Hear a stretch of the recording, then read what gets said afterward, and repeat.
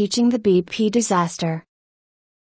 The Aspen Institute's Center for Business Education put out a call for business faculty to share how they plan to teach the BP disaster. Erika Hayes James said that people at the Darden School had the opportunity to go down to the Gulf and meet with people in the Incident Command Center. They produced a video montage of the moment of the explosion and unfolded the story of the incident, and created a network diagram with nodes pointing from a center picture of the Deepwater Horizon Rig. The nodes included the Obama administration, local fishermen in restaurateurs, BP corporate, a BP franchise owner, and local government. As this example indicates, one of the wonderful advantages in the second decade of the 21st century is the availability of video with key stakeholders describing the challenges they are facing and what their needs are. The learning objective is to have students be able to get experience in dealing with such situations, to have them come to understand how to manage and to deal with all of the needs of the different stakeholders. You want learners to get experience in creating a collaborative environment in the midst of chaos and complexity.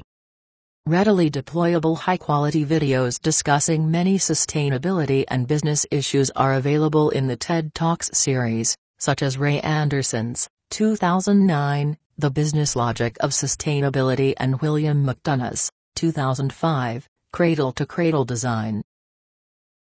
Another case developed by Darden related to the BP Gulf incident concerned how to build an organizational structure around the needs of different stakeholders in such a catastrophic situation. Students are given experience on how to make decisions about what to report and what not to report. The issues involved in teaching a case about the Exxon Valdez oil spill versus the BP Gulf oil spill revolve around the 20 years distance that makes students feel less passionate about the Exxon case, whereas teaching a case that is in everyone's memory results in heightened levels of learned engagement. This is especially if you are teaching a case where the situation is still unfolding, where it is still unclear what the ultimate outcome will be.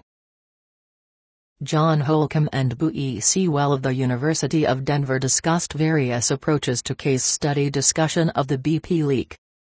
For a sustainability course, the case might be taught to explore corporate responsibility on the one hand, and BP's failure to implement a culture supporting that on the other hand. Students will be encouraged to suggest what the components of a sustainable supporting culture might be. For example, they might put forth the developing of a robust approach to testing safety and backup plans for technologies or products that have the potential for ecological harm if they do not work right. At the University of Wisconsin-Whitewater, Weber and Roy, 2010, devised a joint project for courses in logistics and administrative law with an emphasis on sustainability. The immediate goal was to create an increased awareness of the environmental footprint of moving a commodity.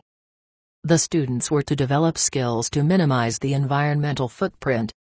The commodities involved were various spices to be imported. These were chosen because of relative uniformity of containerization and modes of transportation, students' familiarity with the commodities and direct connection with a local business. The exercise was developed with input from the local spice company carrying ingredients and flavors. An important factor in reducing student resistance to doing the project was emphasizing that they would be obtaining a marketable expertise. Weber and Roy, 2010. Having students meet with business executives can ground their projects in evidence and energize them. This was the situation at the University of Wisconsin-Whitewater, where James Kuzma, an international spice broker, discussed the financial and legal contexts of the global spice trade and how American importers' sustainability policies and programs align with spice trade practices. The University of Wisconsin-Whitewater student groups all focused on air transportation as having more of a carbon footprint than other modes of transportation. They described barge shipping routes to Chicago from shipping ports such as Savannah and compared that to rail or truck transportation options. Student groups considered the impact of shipping spices into the port of Long Beach in California with a focus on how California environmental regulations would come into play. Weber and Roy, 2010.